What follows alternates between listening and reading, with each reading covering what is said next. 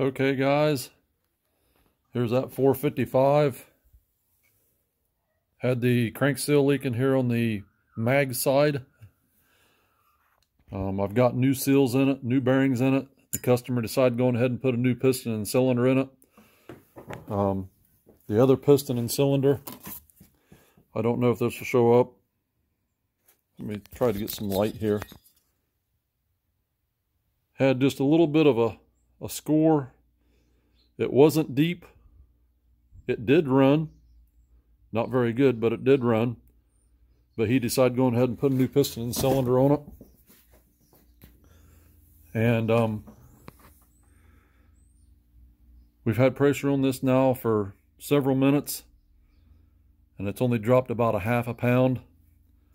That could be leaking around the O-ring here on this. It could be leaking around the hose fittings. Anyway, the spec on this in the Husqvarna service manual is, I'm almost sure it's 3 pounds over 30 seconds. It might be 3 pounds over a minute. I'd have to look. But this is well within limits. Exercise the crank, turn it back and forth. I'm going to have to get the PTO side here. Yeah.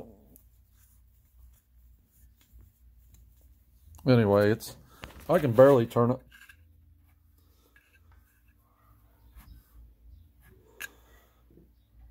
But it's down.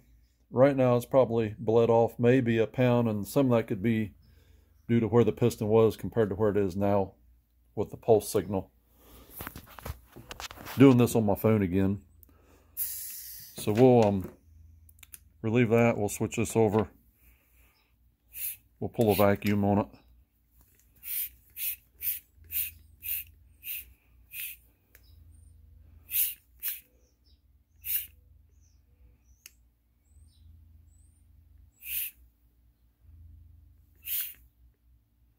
Right there is about 9 pounds.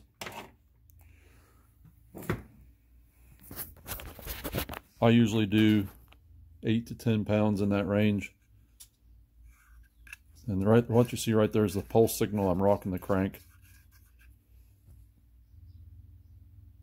And it's staying put. So that's going to be a pass. So seals, new bearings, new piston ring, new cylinder. This thing will be up and running in just a couple more hours.